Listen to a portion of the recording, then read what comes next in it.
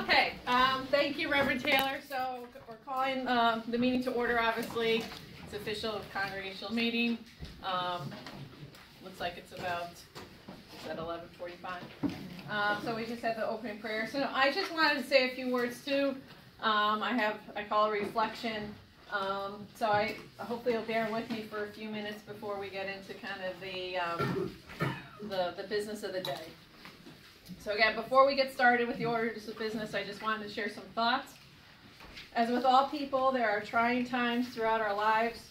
There are varying degrees of hardship and trial, from illnesses to unexpected deaths of family or friends, from financial hardship like losing your job or an unexpected large expense, from just plain old nothing seems to be going right, to local, country, and worldwide crises. For me, this came in the form over the last 6 months of being laid off, although it was expected. Not starting a business Jerry and I thought we would, although that ended up being a good decision. Catherine going off to college, although she's doing great. My dad having medical issues, 2 hospital rehab stays, procedures, tests, doctor's appointments. He's doing well, nearly back to normal. Jerry starting a new job as Town of Burlington Zoning Enforcement Officer. And me starting a new one just this past week as part-time executive director of the New Britain Symphony. Like I said, in Cares and Concerns, our next concert's March 10th, 3 p.m. at Central Connecticut State University if anyone wants to go. But in all seriousness, now I know many have and are going through much worse. God bless each and every one of you who have trying times. An organization or group of people is no different than a person or family. There are trying times, changes, people leaving, new people coming, various trials and tribulations, conflicts, misunderstandings, bad assumptions, hurt feelings, and misinformation. Our congregation is no different. Yes, we have had trying times in the past, now, and for sure in the future. Some bad, some not so bad. Things could be worse, things could be better. You will hear about some of those things in our committee reports. But you know what I found? There was no epiphany for me, no aha moment, but I figured some stuff out over time. In little steps I didn't even realize were happening at the time sometimes. I guess being laid off with no job gives you more time to reflect. I know my walks with my dog got longer and longer, which is honestly when I do most of my reflection. Not on purpose most of the time, but because it's quiet. I am hearing and seeing God's gift of nature around me, and it just makes my mind clear and quiet. Anyways, I think about all that has happened to Jerry and I recently, and what has happened with us here, our church.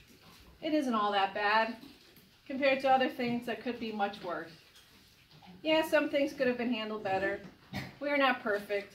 No one or organization is. But I have come to believe that things happen for a reason. As some say, when one door closes, another opens. As others say, it is God's will, or God works in mysterious ways.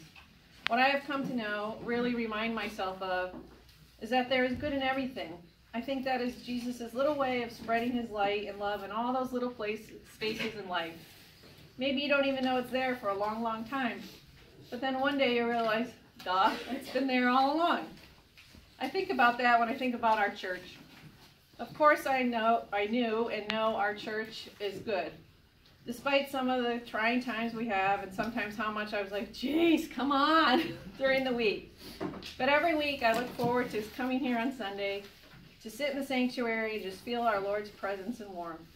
As Reverend Taylor says to us so many times and ways, he is always there, just hanging out, waiting patiently for us to say, hey, thanks for being here. So as you listen to the rest of the folks today, I hope you recognize that, yeah, it is pretty cool to have a bedrock place like this to come to. It is always here, just hanging out, waiting patiently. We have challenges, we have needs, but we have so many blessings too. I pray that you see that, and when you hear some ask for help today, and over the course of the coming weeks, months, and years, you will say, yeah, I like this place too, and I could help out in some way for sure. Because while not perfect, it is home and family, and that is good and beloved. Just like in the movie It's a Wonderful Life, when George Bailey realized when he lived again and ran through town and said, Merry Christmas, you wonderful old building alone.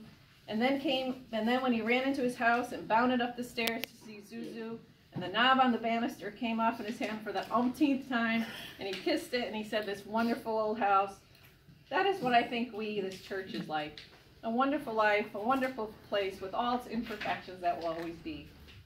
I think that is what God had in mind when he created us and the earth. It was not meant to be perfect. Things will get messed up. But that is why he sent his son Jesus, to give us a clue on how we might deal with all that imperfection. Lord knows Jesus paid the ultimate price for teaching us, or at least desperately trying to, how to deal with it all. At the very least, we can respect that sacrifice by trying to live by the teachings he gave us. So in closing, here is a reading from Philippians chapter 3, verses 12 through 14. Not that I have already obtained this, or am already perfect, but I press on to make it my own, because Christ Jesus has made me his own. Brothers, I do not consider that I have made it my own, but one thing I do, forgetting what lies ahead and straining forward to what lies ahead, forgetting what lies behind and straining forward to what lies ahead. I press on toward the goal for the prize of the upward call of God in Jesus Christ. Amen.